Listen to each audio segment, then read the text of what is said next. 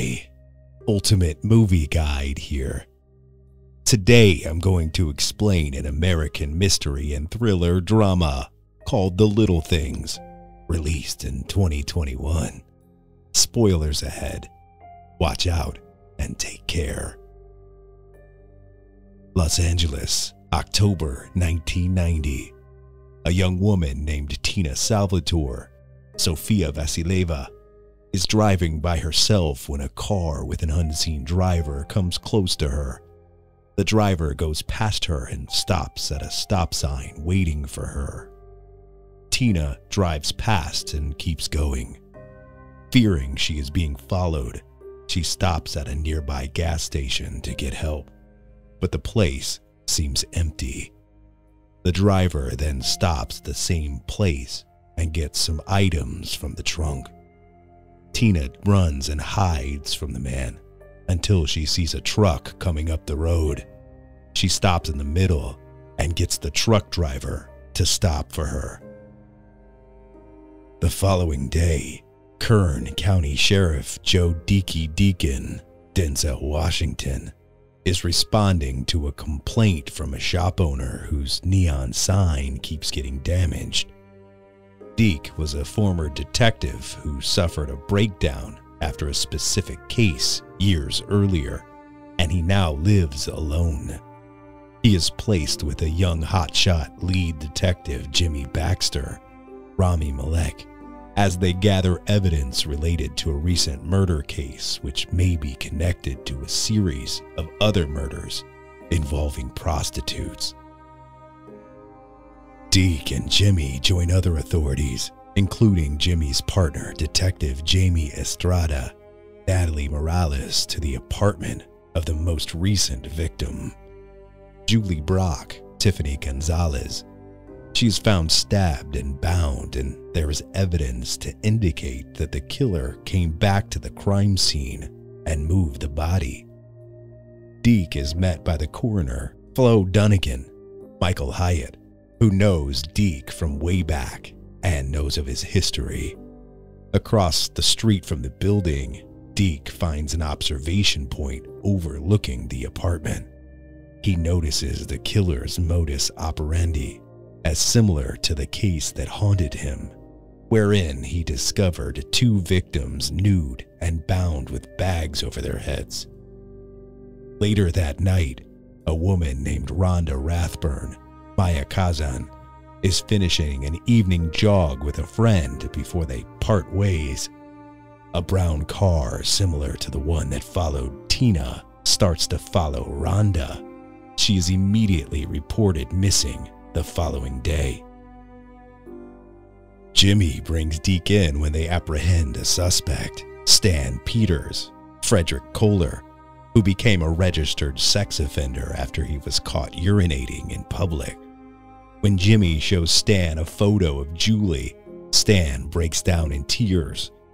Jimmy then brings up the name of another victim, Mary Roberts, Anna McKittrick, and Stan stands from his seat as if he knows that Deke is on the other side of the mirror. Deke then goes to Flo to learn anything on Julie. It is determined that she had roast beef in her stomach that was partially digested, but she was known to follow a strict vegan diet. Deke and Flo then go share a meal together, where Flo brings up an incident related to Deke's infamous case, and she keeps a keychain with a fired bullet on her person. Deke later returns to Julie's apartment to keep investigating, and he speaks to the landlady after she checks on him. Deke later rents out a room at a seedy hotel in the area with prostitutes occupying the street outside. He continues to keep files on the victims from the old case, and he sees images of the victims coming alive, but especially Mary Roberts. Jimmy learns from Captain Carl Ferris, Terry Kinney, that Deke's obsession with his previous case caused him to have a breakdown, resulting in a heart attack, a divorce, and triple bypass surgery. Jimmy later meets with Rhonda's parents to try and find her. they provide some help by saying that she was usually seen with a red beret in her hair. Authorities later find another woman's body underneath a bridge, but Jimmy confirms that it's not Rhonda's body. They learned that the victim was a prostitute, like most of the other victims. Deke and Jimmy step aside where Jimmy tells Deke that Stan committed suicide the night before. After having a meal with Jimmy's family, Deke goes to visit his ex-wife Marcia, Judith Scott. He later rejoins Jimmy at a bar as they go over the facts that they have learned in relation to their investigation of the murders. Deke also takes Jimmy by the site of the previous case, even showing him the location where the bodies were found. In Deke's continued investigation, he finds a suspect in Albert Sparma, Jared Leto, a worker at a repair shop that stands in close proximity to the murders. Albert also happens to drive a car similar to the one that the killer has been seen driving. Deke follows Albert through the day and notices him doing things like picking up a prostitute. Albert soon notices Deke following him and drives past him at one point, asking a question Deke asked when they first met: "How's the trunk space?" Albert is later brought in for questioning to the precinct. Tina also happens to be there to report the stalking incident from earlier. She sees Albert and appears to recognize him, but when Jimmy and Jamie show her photos of recent perps, she cannot seem to properly identify Albert as the man who stalked her. Jimmy talks to Albert, who admits to having a fascination with serial killers and crimes such as this, even appearing to get aroused at some of the crime scene photos. Deke enters the room and forcibly grabs Albert, shoving him against the wall, which cuts the interrogation short. Jimmy talks to Ferris again and learns that Albert had falsely confessed to a murder 8 years prior, so anything he says is unreliable. He goes to Deke's hotel room and is disturbed by his documents on the previous case, but still asks for his help in trying to nail Albert. They go to his apartment to do a search when he is gone, but they have to flee when other cops from that jurisdiction show up. The next night, Jimmy catches Albert on his own, and the man tells him he can lead Jimmy to where he allegedly hid Rhonda's body.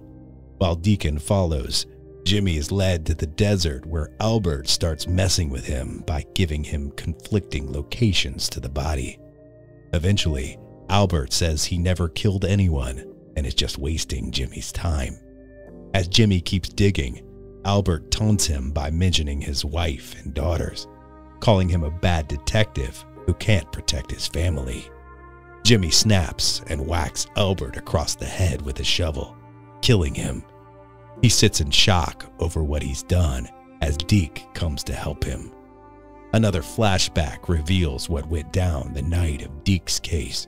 After finding 2 victims, Deke heard a noise in the bushes and fired a shot, thinking the killer was about to emerge. It was really Mary Roberts, who had survived but was accidentally shot and killed. Ferris and Flo covered it up by saying that Mary had been stabbed to death. Deke then has Jimmy dig and fill multiple holes before burying Albert in one of them. All the while, Jimmy tries to convince himself and Deke that Albert really was their guy. Deke proceeds to gather any and all evidence from Albert's apartment and proceeds to burn it. Jimmy sits outside in the backyard while his daughter plays, but they and his wife notice he's not feeling right. Someone from the precinct stops by to give Jimmy an envelope. It's from Deke, with a message that reads, "No angels," along with a red beret.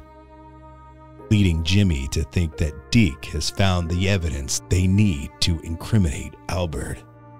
In reality, Deke just bought that barrette with a pack to put Jimmy's mind at ease, and he continues to burn Albert's evidence to, in one way, put this case to rest.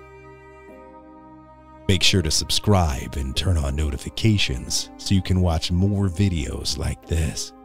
Thanks for watching.